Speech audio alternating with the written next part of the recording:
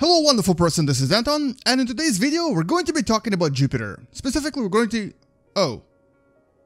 Okay. Well, Jupiter is gone. That's not exactly what I expected. But anyway, what we're going to be talking specifically is various facts and various details you may have not been aware of that have been discovered in the last few years or so. And let's learn about the planet I just destroyed. Welcome to What the Math.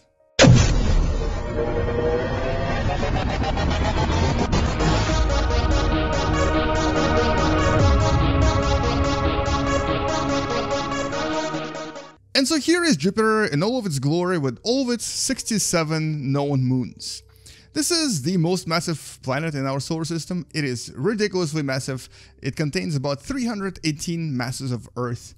And if we were to combine all of the other planets together, this planet here would still be about 2.5 times more massive. Essentially, it's very, very, very big and extremely, extremely powerful in terms of having influence on our solar system.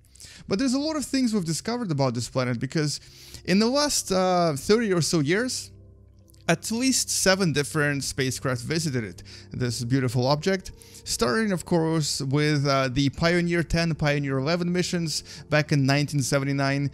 Then there was Voyager 1 and Voyager 2, which we actually do have in the game here under the objects, I believe. There is both Voyager 1 and Voyager 2, and you can actually even see them here in a kind of a historical way by typing Voyager, and here is actually Voyager 2 mission as it approaches Jupiter. So both Voyager 1 and Voyager 2 use Jupiter for the slingshot maneuver, as the other spacecraft did as well, to basically accelerate by passing behind it. So this is a very infamous maneuver that often used in astronomy, in space, to basically get a little bit of a boost, a little bit of extra speed. And so this happened in 1979 as well.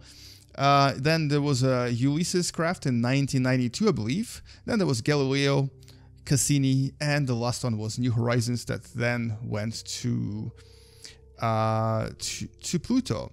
And the 8th craft that is still around Jupiter today is Juno. The Juno mission is still active as of 2017 and is going to be exploring this beautiful planet for quite a while. And so what we've discovered with Juno mission and with the other observations is that, well, first of all, we've finally realized that, unlike previously speculated, Jupiter doesn't actually have any hard core on the inside. And when I say there's no core, I mean that there's no any kind of a hard planetary-like body on the inside below all of these, below all of this atmosphere. It was believed that there was something, but we've discovered that instead it has a very kind of a fuzzy mixture of layers of metallic hydrogen inside, and basically the interior of Jupiter is very irregular. There's no sphere on the inside that we thought there was. There's no any kind of a iron core, or at least Earth-like iron core that we thought would be there.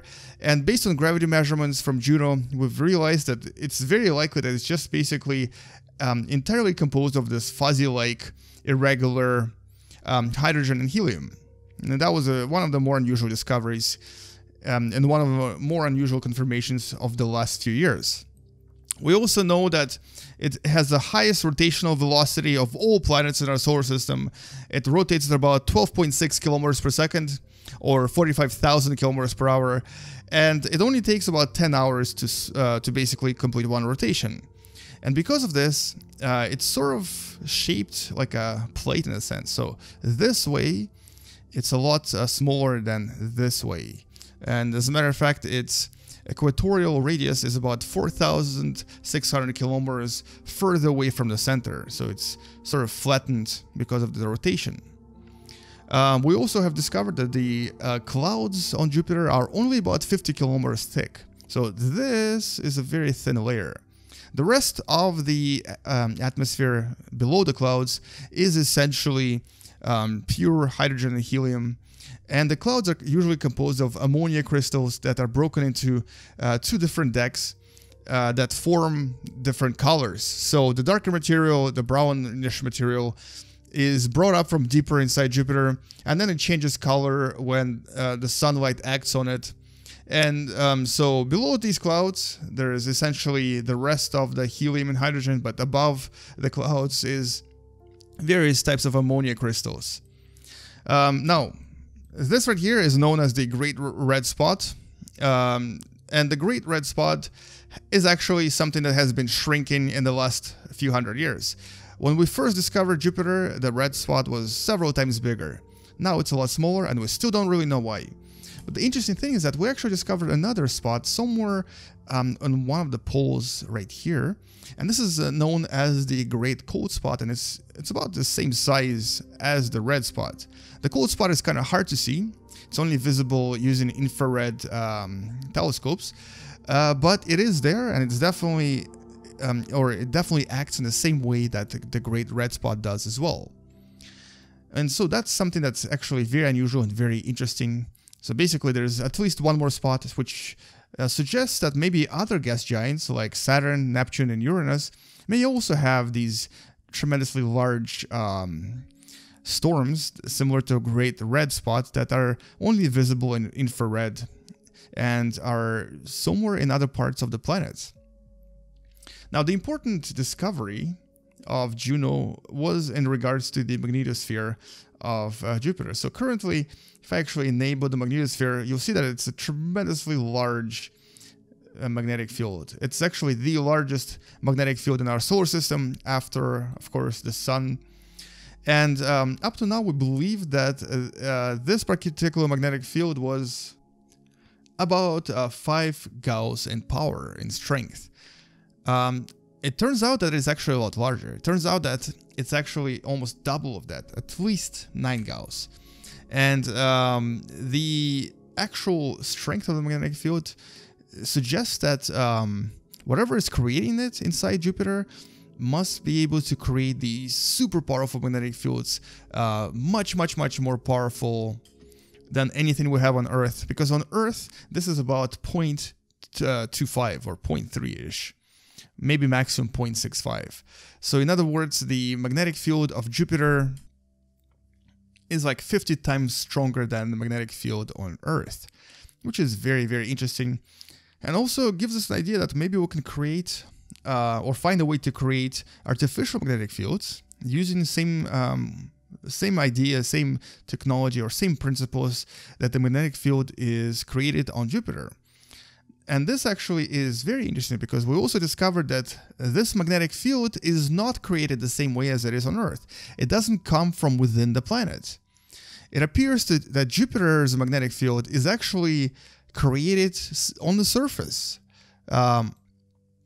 And we don't really understand how it's created just yet, but we know that the magnetic field seems to be mostly made by the surface of Jupiter, not by the inside. Once we discover how it's created, we might be able to somehow use this technology to create the magnetic field on planets like Mars, for example, that definitely needs a magnetic field if we ever decide to colonize it, because the atmosphere on Mars will not survive without a strong magnetic field. And this is Mars orbiting around Jupiter. And, well, apart from all of this, we also discovered quite a lot of other interesting things about the surface of Jupiter, specifically that it has lots and lots of various ammonia cyclones, ammonia storms.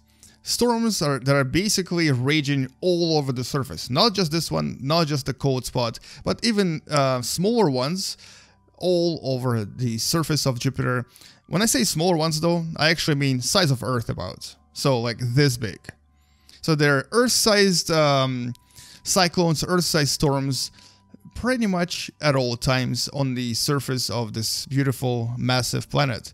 And more so on the equator side than the polar side.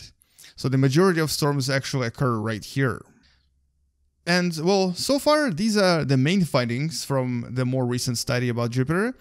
And hopefully this gives you an idea how incredibly mysterious this object still is. Even though we've known about it for like 400 years, more than 400 years actually, we've known about it since Galileo discovered it in his telescope.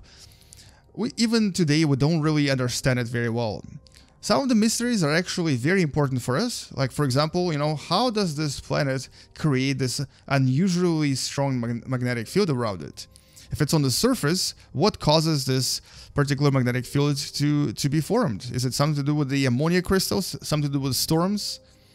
Or is it something to do with the metallic hydrogen right underneath the surface?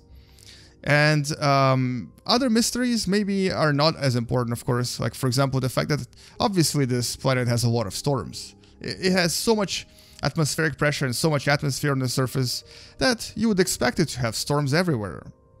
But on the other hand, understanding what's inside Jupiter and what causes it to be so interesting and so dramatic would definitely help us advance the knowledge of potentially terraforming, so that we can go on Mars, which is orbiting around Jupiter and causing it to actually heat up because of the various tidal effects, and then maybe somehow terraform it.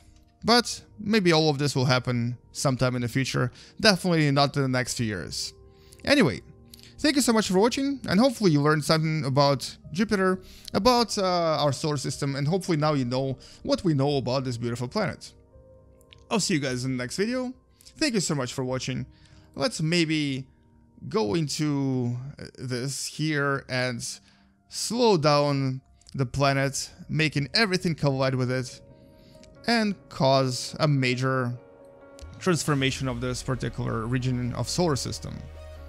If you haven't subscribed yet, consider subscribing to this channel, because there is going to be a lot more educational videos coming in the future, and come back tomorrow to learn something else. Space out, guys. I'll see you later. And as always, bye bye.